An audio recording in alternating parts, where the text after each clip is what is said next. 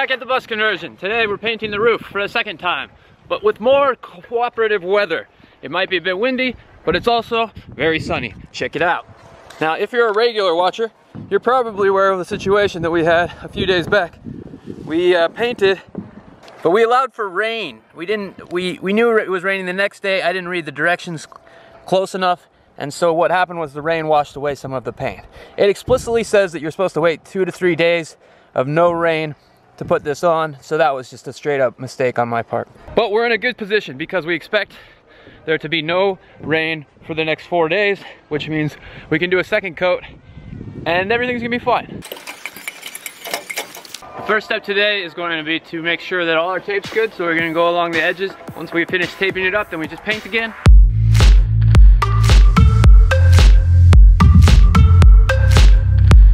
That tape stayed on surprisingly well. How cool is that? It's lasted like 3 days. 3M tape.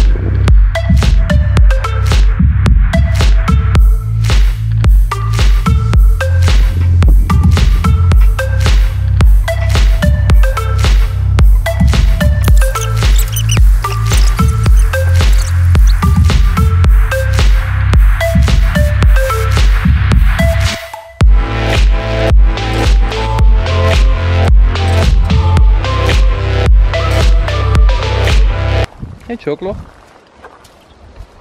Doggy. You having a good day? It looks great. The leaves give it an authentic feel.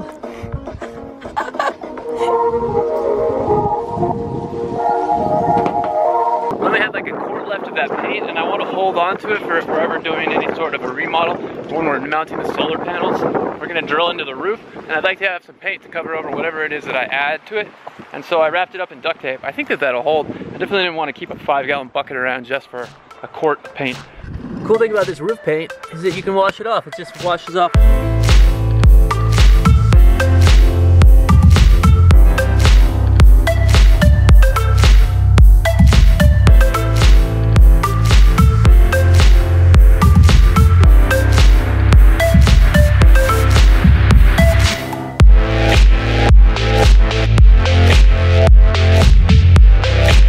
Okay, so the good news is that today's second coat went on really well. We actually used the whole second bucket. The paint says on it that you're not supposed to paint within 48 to 72 hours of rain.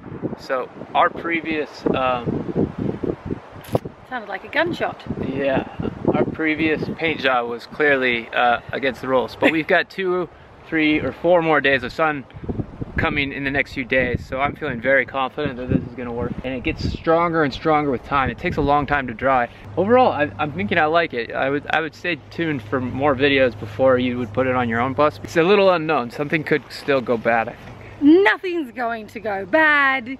It's awesome. The second coat was exactly what we needed. It's gonna be great. And then about a week from now, we're gonna get a day of rain, which will be great to test to see if we if all this effort made our bus waterproof. And a week from now we'll have our missing solar panel. Yes. Right. And we will be putting on the solar panels. Yeah, and that's it. Thank you guys for watching. It's really great to see all the comments. Thanks for your support. Thanks for liking and commenting and sharing and all that good stuff. We really appreciate it.